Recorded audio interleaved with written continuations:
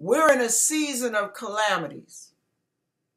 Bad things happening all over the place. And God knows everything that is going on. He's not on a coffee break. He's not taking a nap. But I'm going to share with you this. The calamities are a necessary evil for God to carry out His judgment, His mercy. Believe it or not, some of His mercy is coming through some of these calamities. Because God is taking care of His people. He's taking care of His people. And they're not going to linger and hang around and suffer and go through all. No. God, there are some people that God has counted worthy to escape what's coming. And those people, you're going to start seeing a lot of God's people going to be with the Lord. And this is the part, okay, thank you, Lord. This is the part where some of you are going to have a very difficult time dealing with God in this. Because you see God is loving, God is kind, God is love, God is mercy, God is tender, God is long-suffering, God is patient, God is kind, right? All the things we describe as love, because God is love. But God is wise. God is sovereign. He knows what He's doing. Even when you and I don't have a clue. What the heck is going on with that? So listen. Let's go to, I'm feeling to go to John. Now we're dealing with John the Baptist. John the Baptist is in prison.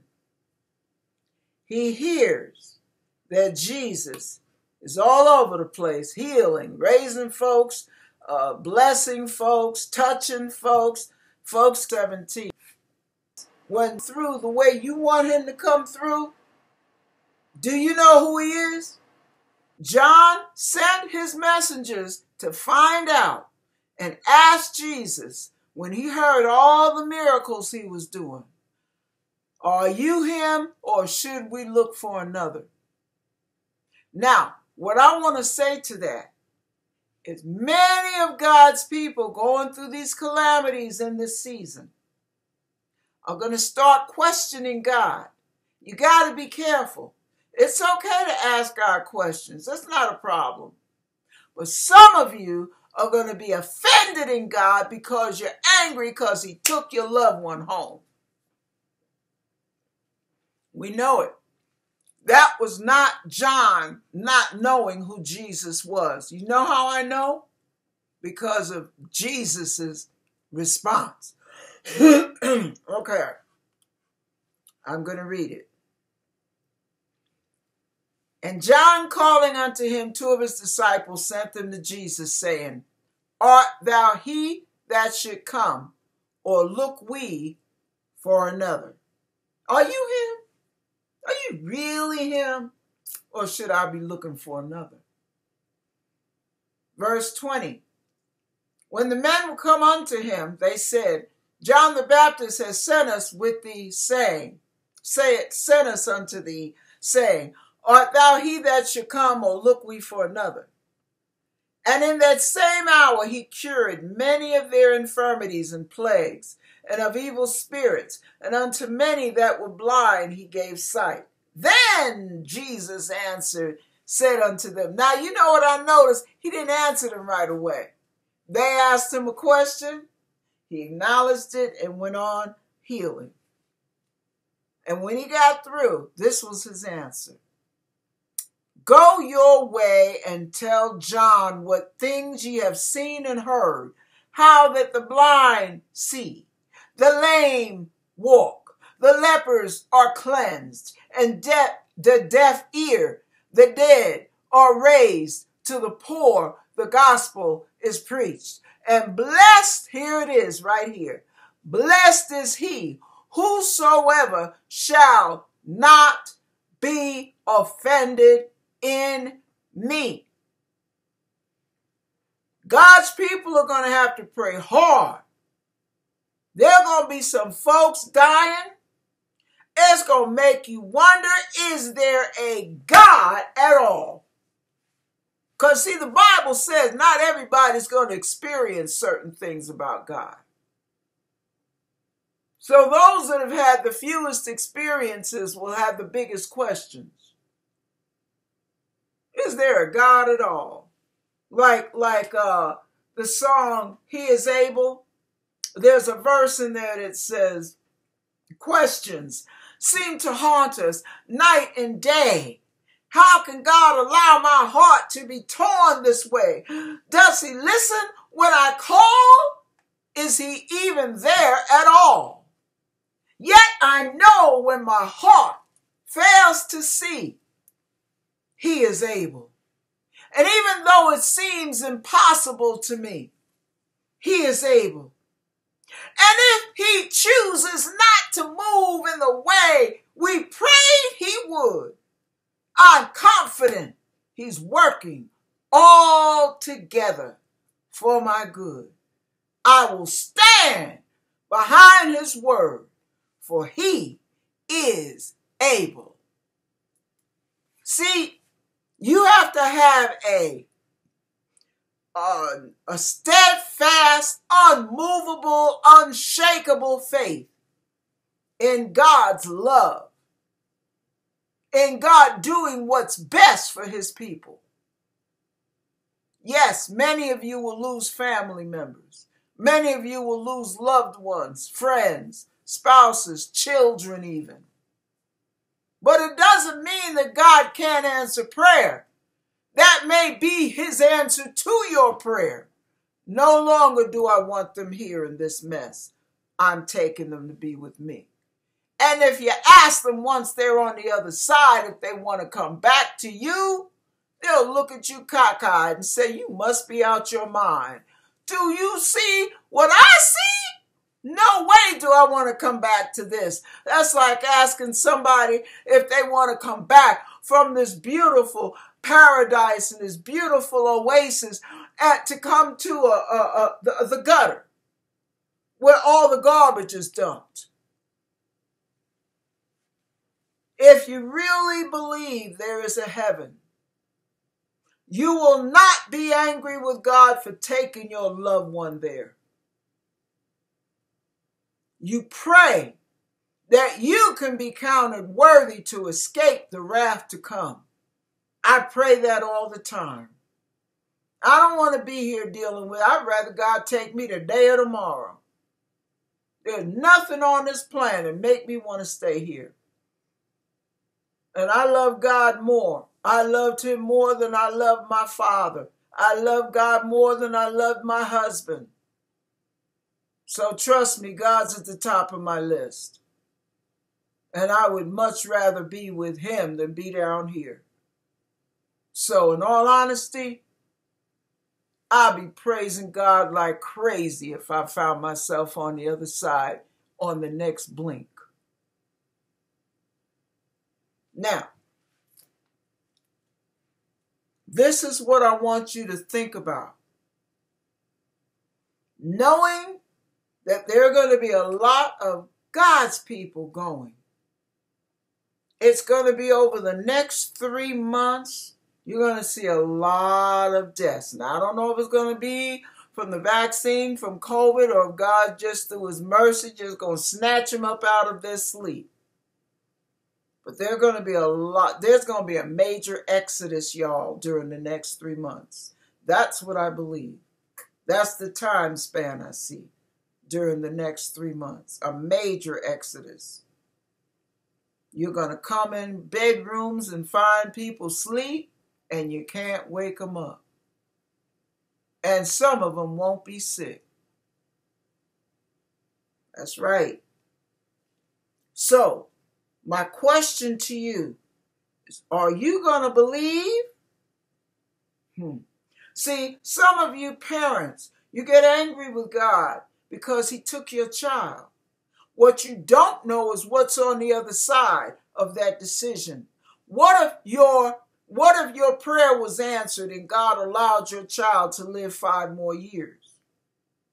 During that 5-year period, God may have made a way of escape for them by taking them early, because he knew that one of your relatives was going to rape, molest, beat, hurt, do something crazy, and your child would never be the same. They'd be the walking wounded for the rest of their life. They wouldn't reach their fullest potential. They wouldn't be saved. They would be half out of it because they're so mentally and emotionally scarred. You don't know it because you don't see it coming. But there are times when God allows a child to die young because he knows the future for them is very bleak. And he'd rather take them home to be with him. And that's their way of escape that God has made. They graduated ahead of their class. See, many saints see death as a curse, even though they say they believe that when we take our last breath, we're going to be with the Lord. We're going to be in heaven. We're going to be with Jesus in eternity. We're going to see all his glory. But some of you act like you don't believe it when people pass on. Everybody has to go through their mourning. That's natural. But why must you be offended in God? Because he chose to take them home rather than spare them. You may not know that some of them may be secretly saying, God, I'm ready whenever you are. And you're praying that they stay for your sake. And they're asking God to take them home for their sake. They've had enough. They're tired. You don't know it because they're not going to tell you that. Think about it. All right, I'm going to get off of that. I don't want to be morbid, but I just want to help you see there are times. For example, real quick, the Lord gave me a dream that my husband looked up at me apologetically, and he said, baby, I'm so tired. I'm so tired. And I went downstairs. I woke up out of that dream and went downstairs, and we had us a powwow. And I told him, I said, Milton, I want you to know, if you want to be healed, we'll fight this thing together.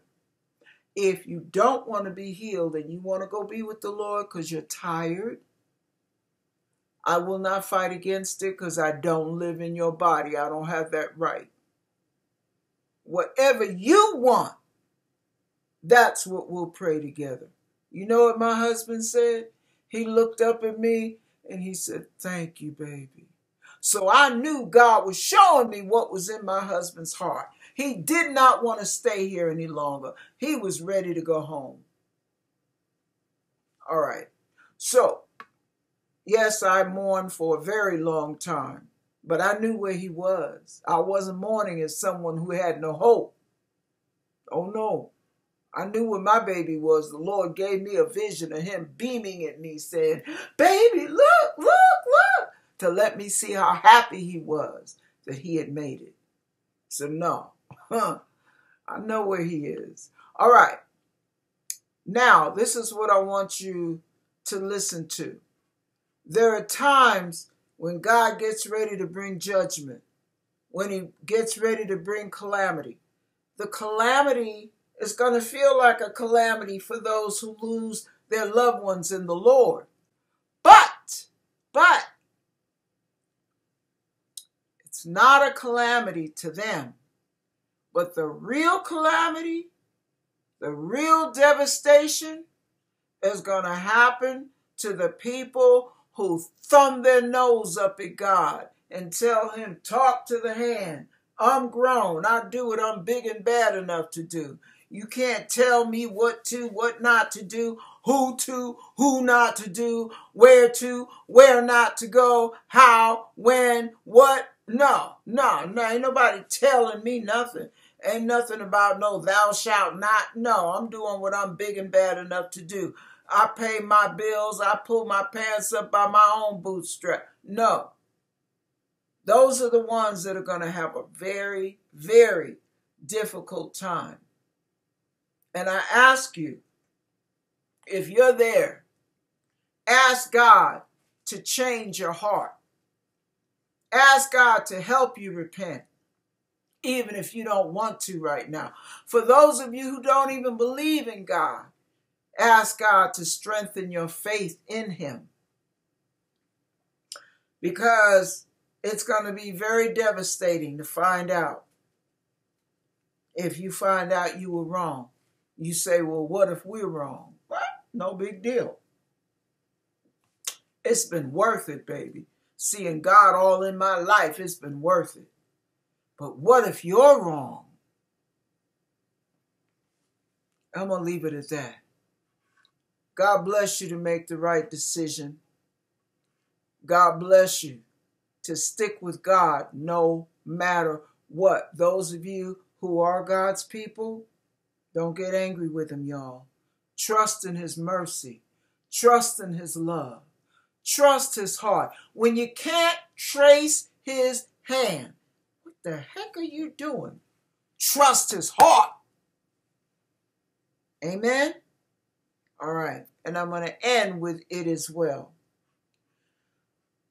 When peace like a river extendeth my way, when sorrows like sea billows roll, whatever my lot thou hast taught me to say, it is well, it is well with my soul. God bless you. Amen.